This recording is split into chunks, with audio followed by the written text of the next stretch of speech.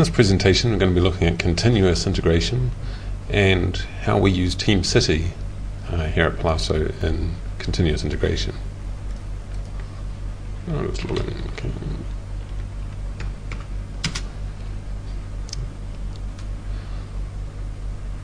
our software there's really two things that we continuously integrate. There are two parts of the software development process.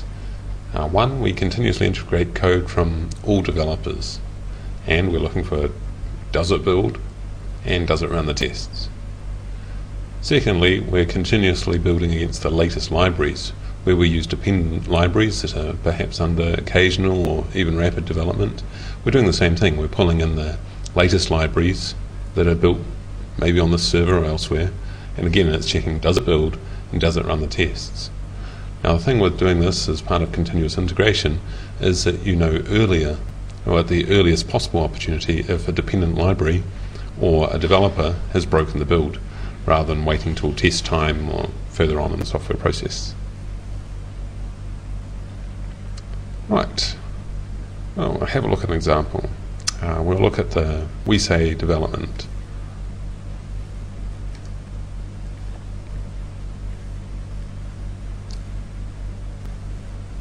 Configuration settings, and where it's getting those.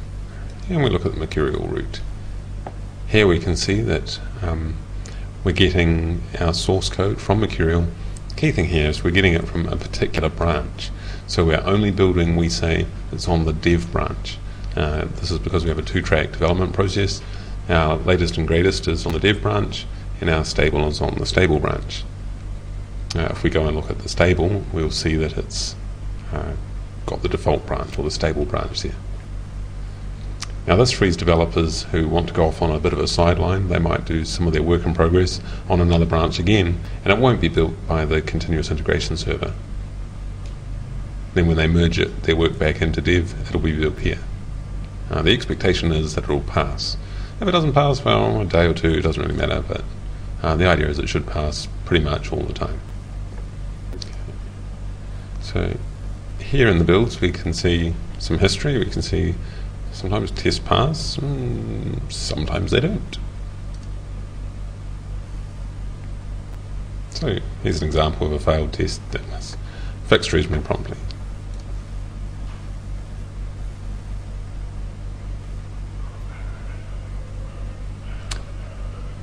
And the second thing we're looking for is third-party libraries.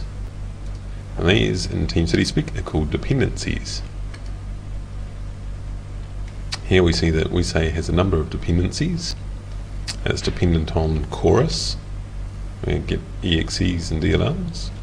We're dependent on our ICU build, and the Lift.io library, and the Palazzo libraries. So the thing is, whenever any of these change, it will prompt a new build of WeSay, and also we'll pull in the latest version, all stamped, ready to go, and we'll be building WeSay against that regardless of whatever's been checked in.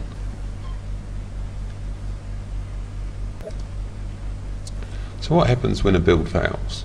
Well, when a build fails, either the tests fail or the build itself fails.